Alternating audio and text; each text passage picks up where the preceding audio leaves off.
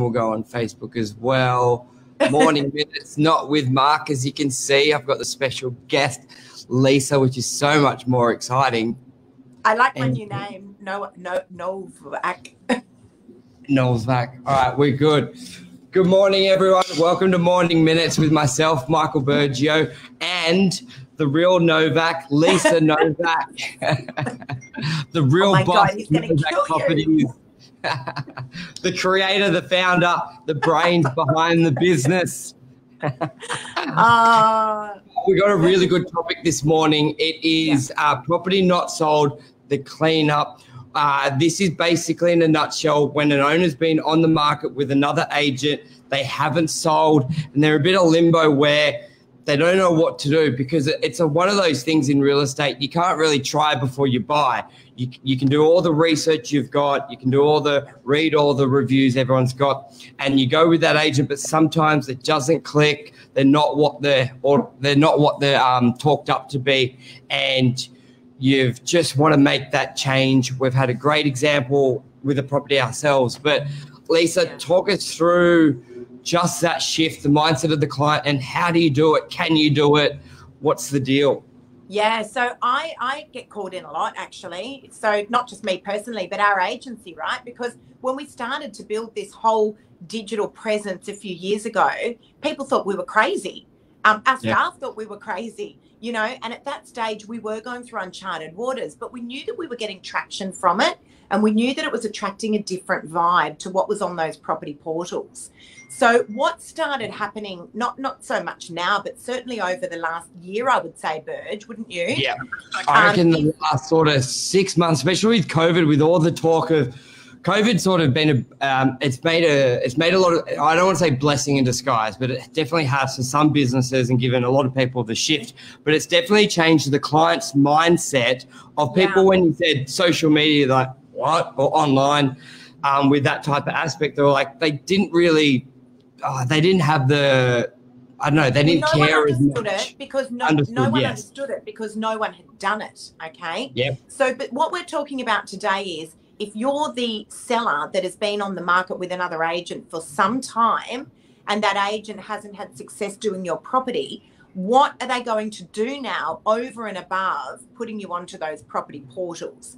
Because what I'm finding now is I'm getting, yesterday I had 3 calls, Burge, 3 calls from vendors that had been on the market with other agents for a significant amount of time. I'm talking 3 to 6 months, and had no success. And then they've gone back to the agent and said, well, what now? And the agent's like, give me more money, lower your price. Look at the 3 options. Lower the price guide. Yeah. Yep.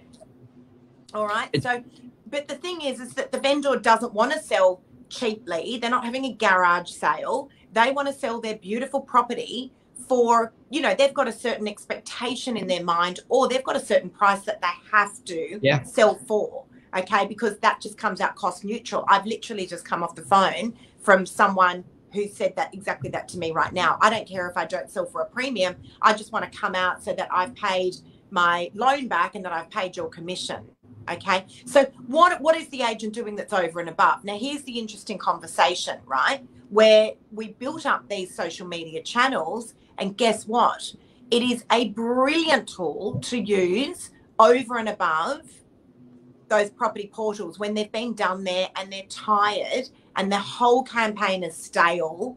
We can then build our own digital campaign that most agents and agencies just can't do, Burge. They can't do it. Back a couple of steps, if they're just so we get to where they get to that stage. So they're on the market with the other agent. There's a couple of things. With most agency agreements, you're basically locked in for 60 days, 90 days, 120 days. Yes. So if you are past that period and you're like, what can I do? It is very simple to change agencies. Now, there's a couple of things. It's realistically just a letter of termination to that agent, and there's not much. So that's the paperwork. Then, in most cases, let's just say, because a client would be worried about, well, what about the photos I've paid for? What about the floor plan? What about the realestate.com ad? A lot of people don't realize you've paid for those photos. A lot of the times they're your photos. They can be reused. And the other thing is realestate.com do a deal with transferring agents, so you don't have to pay that full cost. Again, a lot of people are scared they're going to be hit with the marketing again. This is really significant. Guys, if you're watching and you are one of these people that is stuck in a rut with another agent and that campaign's gone stale and the agent's asking you to take less money for the property, you are 100% right, Burge. You can reuse those photos. 99.9% of the time, those photos are yours. However, I've just gone through this because I've just taken over a listing that's been on the market for a significant amount of time with 2 other agents. I don't want to use those photos. They're now stale. We have to remask the whole campaign and we've got to rebuild it again. And this is where the industry gets stuck because they don't know how to do it. Okay. I have a long background in marketing. What's that? Our plan B is their plan A. So when their plan A doesn't work, they don't have the B and the C. So this is where it comes in. Spot on. So I'm always saying that, you know, if obviously, a vendor is looking at 1, 2, 3 agents when they're looking at listing their property, I always say to my vendors or my clients at that stage, please ask the other agents that you're interviewing what their fallback plan is for you should their only plan not work.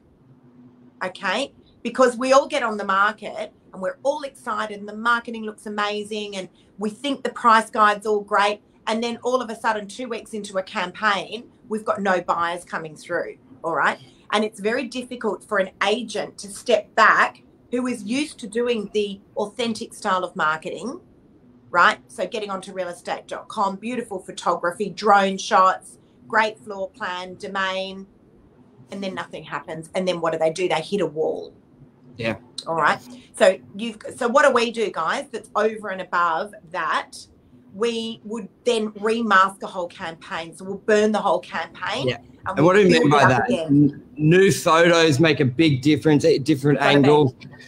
Even just tweaking the address, something we do a lot of the time with, let's just say if you've got a property 11B Clyde Road, which we had, don't market the 11B. A lot of people don't like the B. Have it as 11 or just tweak it around, be creative. Like that's the thing where people go, well, I've been with that agent for 3 months. What are you going to do different? What can I do different? Because a lot of the time they're at that position where it's either spend another 5, 10 grand in marketing or drop the price. So these are little things that can be done.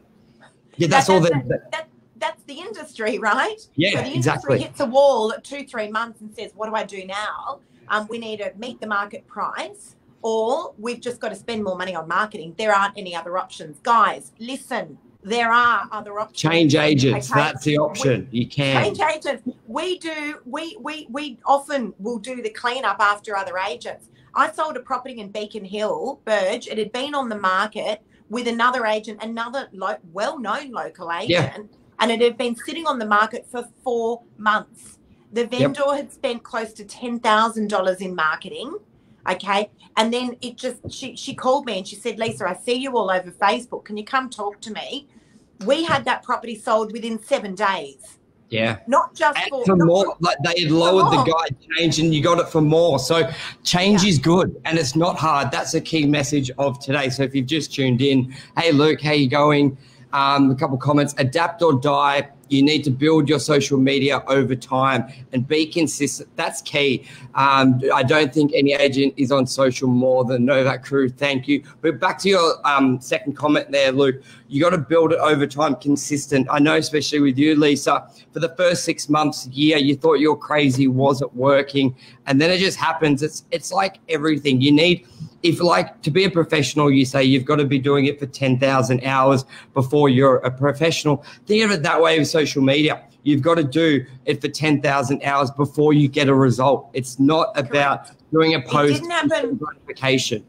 That's absolutely right. And it didn't happen quickly. It happened suddenly. And I think that's significant to point out was that, You know, it's like you go to the gym and you go to the gym for a week and you look at yourself in the mirror and go, I don't understand. Like, I've not lost weight and I didn't get fit. This didn't work, right? People do the same thing with social media. Whereas if you go to the gym and over 3 to 4 months, people slowly start saying, you look good. You've lost weight. You look fit. It takes time. I tell you where people head screw themselves is because they're used to social media being instant, as in, from the consumer point of view, you put the post from when you post, you put a post up, you get 10 likes or you get 5 likes, but you get it straight away or you get nothing. So they're thinking that instant. 100%. But when you're building a profile, when you're building the brand, it doesn't happen like that. So you're used to doing it, your social pic at the beach, you get all your results straight away or nothing. But when it's on the company brand profile, it's longer, it's different. The merits are still sort of there. You get the best 100%, action 100%. straight away, but you're not getting the selling action that you're getting now straight away. So it's a weird mindset. You just got to flip that switch. That's exactly right. And look, guys, today we're talking about has your campaign gone stale with the other agent? And if it has, you have the choice to move to another agent. We have done so many cleanups. I'm currently doing about a half a dozen now. Yesterday, I had 3 calls for an appraisal for sellers that are currently on the market with other agents that have noticed that I'm standing out with my social media, and they've gone to their agents and said, can you please do what that girl's doing? We want that. And they're saying no, don't do that sort we of don't marketing. do that. Right? So it is a massive point of difference for us. But just what you mentioned before, Burge, is really important. A lot of people don't realise you guys own the photos most of the time. 99.9% of the time they're yours. Take them with you. You can reuse them. We can repurpose them. If it's me on the job, I likely won't use them because I'm quite meticulous with burning those campaigns and rebuilding them again. And then the other thing is the relist on the portals. So I took over a listing that's been on the market for a significant amount of time with 2 other agents, and went to Domain, knocked on their door, and they said, oh, we'll just relist for free. Yeah. For free. They didn't even need to spend any money. And that's what we'll do it at 50% for the relist. And that's what the owner doesn't know. And I get that, because the agent's not going to tell them, oh, you can leave me really easily and you can leave me with very little cost. The contract can be reused. So the cost is very minimal. So that's the key message to get out today. And you can always have, let's say you're not within you're still within the exclusivity period, have your lawyer look at the agreement and make sure you are locked in before. Great a very simple thing. So that's a big advice. message. Yeah. Can I also just say, seriously, if you are a seller and you've gone to that agent to say, Mr. Agent, I'm not happy, can I get out of the agreement? And the agent turns around and says no. Really? You know, I can't even imagine holding a client into an agreement that they're simply not happy with when you're selling their property, when you've given it a really good go. Exactly. And people misread the agreement. Now, the agreement, if it is for 90 days, you don't have to be on the market on realestate.com for 90 days. Yes, if it's an exclusive sales agreement, yes. If the property is sold within that period, that they're entitled to their fee. But you can withdraw it from the market. You can terminate it in that way, but you can't sell it. But there's also, I've had a couple of clients when they're within a week or 2 of it terminating, and they're just like, we're whipping a dead horse over there, terminate it. By the time you sort of can get up and running, then you exchange after that period. So be mindful. It's just because your agreement's for 90 days, 120 days, does not mean you have to give access for them to show the property for that long. Does not mean they have the right to market your property for that long. All it means is if the property is exchanged with a buyer during that period, they're entitled to their fee. So if you start marketing with another agent prior and you exchange after that period, you don't have to. So really get the advice from watching this video, speak to your lawyer, get the second opinion. You're not as locked in as you are. I agree. And sometimes making that guys, it's critical that you actually, even if you're out of your agency agreement, it's critical that you still notify the agent in writing. You must notify the agent in writing, and it just needs to be quite a simple, straightforward email that says, effective immediately or effective on blah, blah, blah date, I wish to terminate this agreement. Okay, now just one other thing. Sorry, I know this is a really good topic, actually. This actually does need a little bit more airtime because this is a big topic, and this is particularly a big topic at the moment because days on market have been significant. A lot of people have been on the market all the way through COVID, right? And where days on market were just blown out for obvious reasons, and they're still sitting on the market, scratching their heads going, why is every property around me selling? Now, when we bring properties over and we redo campaigns and then we get you out onto digital platforms, it is such a speedy process. Yeah. Okay, I've just brought a property on now. It is the turnaround times that we have would make your head spin. Yeah, same because day. A lot of the things that we do. Real quick. Yeah, so I literally got an agency agreement at the end of last week. I've already got a property, new photos have been done. It's all over my social media. I've already taken buyers through the first open homes today, signboards being installed, virtual furniture's come back. Like, it would make your head spin because a lot of the stuff we do is in-house.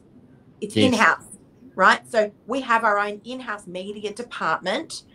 We have our own in-house digital department. We do everything here off our iPhones like we're doing now.